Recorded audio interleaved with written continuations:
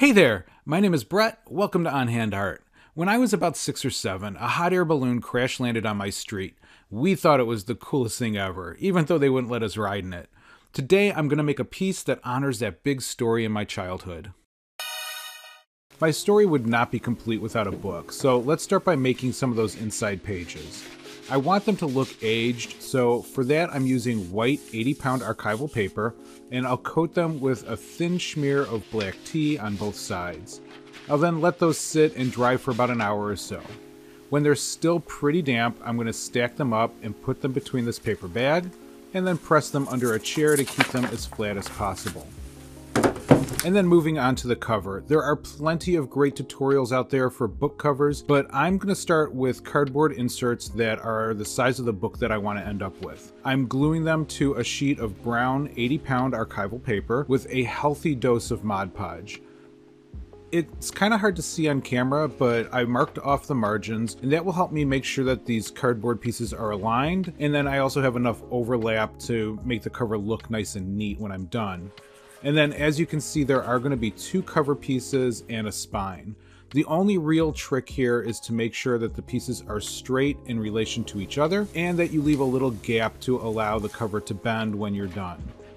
Another heavy dose of Mod Podge will kind of loosen up the paper and allow me to fold it over on starting from the sides. And then before I go to the top and bottom, I'm going to cut a slight angle, and that will keep the corners neat. And then another heavy coat of Mod Podge will help me fold down the top and bottom.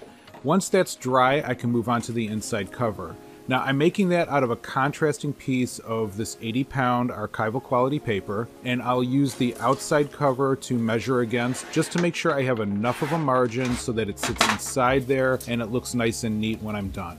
To make sure that it's straight, I'm gluing 1/2 at a time. Gluing all at once would make it way too easy for it to end up at some funky angle, and the Mod Podge dries really quickly and it holds really well, so I would never be able to get that back off cleanly. But while I let that dry fully, I'm going to move on to the story pages. I'm playing with the ChatGPT AI to add a bit of fantasy to the story. For the page layout, I'm using Inkscape. It's free. It might be a little bit basic, but it's everything I need for this. And then I'll remove all but a few of those letters on the balloon side of the page to make it look like they're the last bits left after the balloon has left the page. Once I'm happy with the way that all looks, I'll print it out on one of my aged pages and then trim that and the other aged pages to the right size for the book. To add these pages to the book, I'm first finding the middle and then folding them with a ruler to get a nice crisp edge, and then I'll add some stitching to give it both character but also further define that center line. I'm using whatever brown thread I found in my sewing kit along with a heavy-duty sewing needle. At this point I learned that it goes much faster when I make all the holes at once, which that's what you're seeing here, but it also saves my fingers and time by pushing the paper down over the needle instead of trying to fight the needle through the paper. With them sewn together, I'm using Mod Podge on the spine and the first pages to attach them to the cover. And then I'm going to strategically glue the pages at very specific spots, and that will both hold them together but also preserve some of that wrinkle. For the cover art, I started off with an AI image that I edited later in a photo editor, and then I'm printing it on photo paper and then gluing it in place visually centered. With the book ready, let's make the balloon. So I'm sizing this balloon and then I'll coat it in a couple of thick layers of Mod Podge. And once that's dry and I've actually had some lunch, I'll coat it in a couple of thick layers of blue paint. While the paint is drying, I'm going to make the word tether. For that, I reformatted the text to be long strings on the page, and then I printed that out and then cut them into long strips. Once I had them all cut out, I had to put them all back into order. That's because I wanted them to read like one long sentence end to end. So I'm gluing them, making sure that the word spacing looks like one continuous sentence. And then once that's done, I'll true up the edges so that they are all mostly the same width, and that will give me a few feet of tape to work with. As far as the basket, I'm making it from blank strips of the same aged paper. In fact, these are offcuts from the word tether I just showed you. And then I just started by gluing the first row to a cross strip. Now, I started under, over, you kind of get the point. It doesn't matter what order as long as you're alternating them, but make sure also to leave a little bit of a gap between these ribs. And then once that's dry, the rest of the strips can kind of be finagled and slid into place. And a thin coat of Mod Podge on the bottom will hold it all in place as I get ready to weave the side on. Getting that side strip on was just a matter of gluing it to a rib to start, and then alternating, weaving it like a regular basket, folding it at the right spots to get the corners correct, and then gluing it at the end once I was done.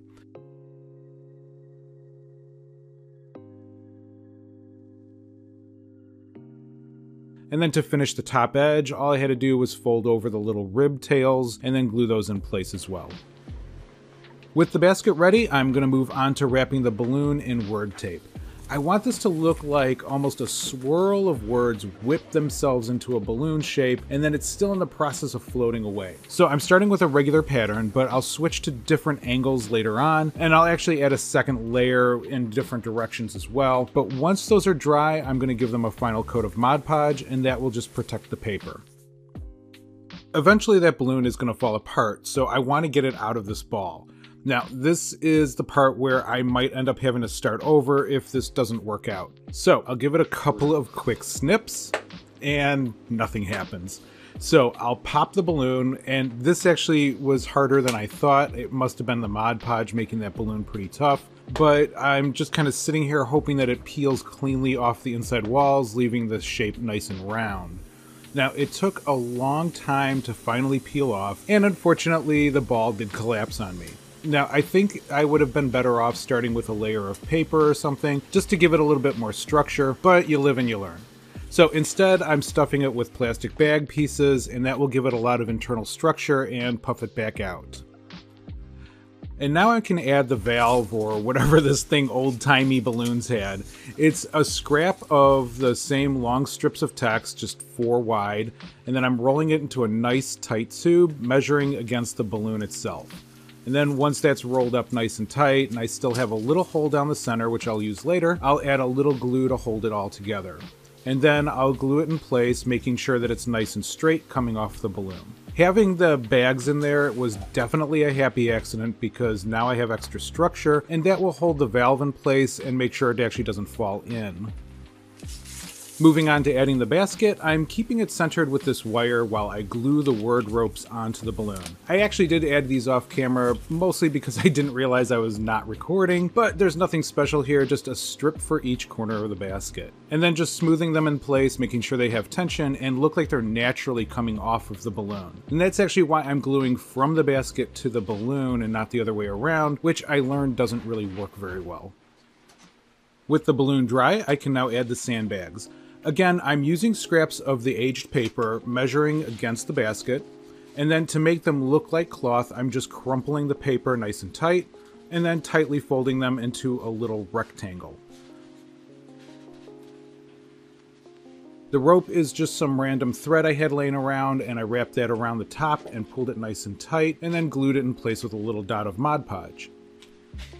To make them look a little bit more like cloth and less like paper, I'm giving them a dry brush coat of gray, which I tried to get as light as possible. It didn't quite work, and that's why I'm coming back over with another dry brush, and this time with a creamy beige color, and give it a little bit more of a canvas look.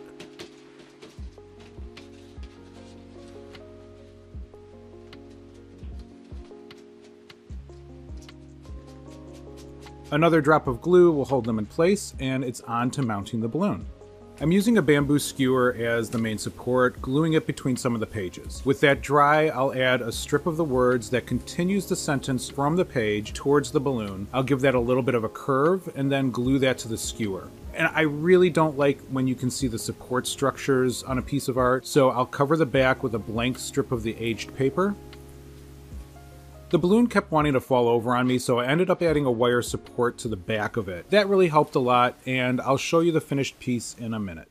Hey, thanks for watching. You know, this project reminded me that oftentimes sculpture requires kind of an intuitive level understanding of physics and mechanics. And that's because I needed to understand how far away from the book I could actually put that hot air balloon, how heavy it could be, what kind of structure I needed to add. And a lot of that's trial and error or just learning over time, things like that. But it started to try and kind of twist on me and rotate in ways I didn't want it to. So I had to go back to the drawing board a couple of times off camera and add some structure to it. But it did come out the way you saw, and so I'm really happy with it. And if you did like this video, please consider subscribing, maybe even tell a couple of friends. But also leave a comment and let us all know what you're thinking and just be a part of the community. Anyway, without further ado, here's the finished piece.